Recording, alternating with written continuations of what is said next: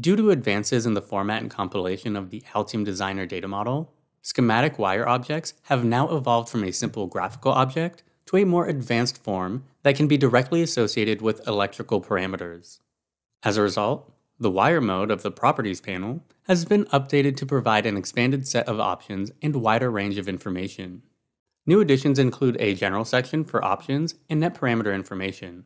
Here we see the physical and net name of the circuit.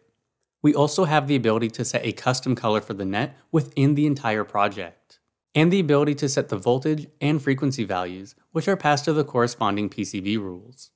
The parameter section lists the parameters, rules, and net classes associated with the selected net. In this section, new values can be edited, deleted, or added, and have their values reflected in the layout section when an update is made. Also note that the panel detects when an associated net of a selected wire has a differential pair directive attached to it.